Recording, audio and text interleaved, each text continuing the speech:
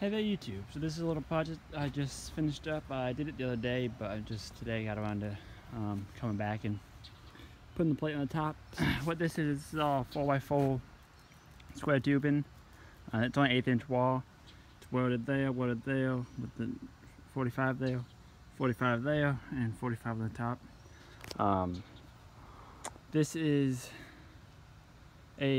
obviously a mailbox post for customer of mine.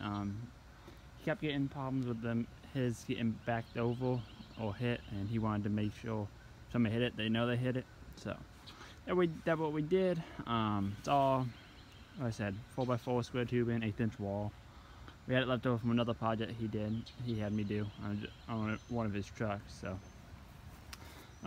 that's all we did. We did fill it with concrete. We let the top off and we filled it up with concrete.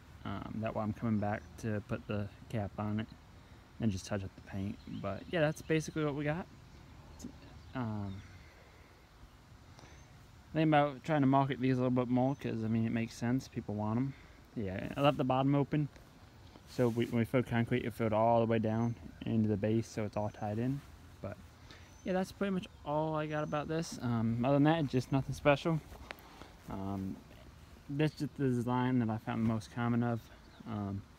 You could get more intricate with the balls on top and all that, but I feel like it's pretty heavy duty design for a mailbox. But when you drive by it, you don't realize that made out of steel. It still blends in just like any of the other ones.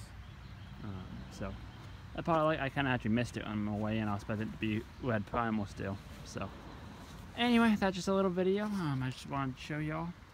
If you have any questions or anything about this, let me know. Leave it in the comment section below. But if not, don't forget to rate, comment, and subscribe. Thank you very much.